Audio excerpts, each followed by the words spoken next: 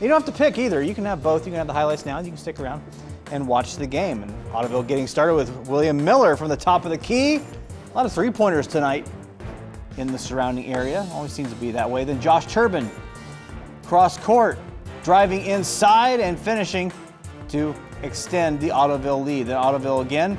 It's William Miller. Kicked out. 23 feet. Good. Big Green in cruise control at this point, but here comes Kalida. Tyson Siefker with a three ball to cut into the Ottoville lead. You see Ottoville up by 13 points at one point. Then second half, Kalida going to Brandon Miller and does it himself, starting what may be a comeback. We'll see what happens here. Ottoville trying to respond. Miller missing a three, but Grant quarter cracks, finding a wide open lane for two.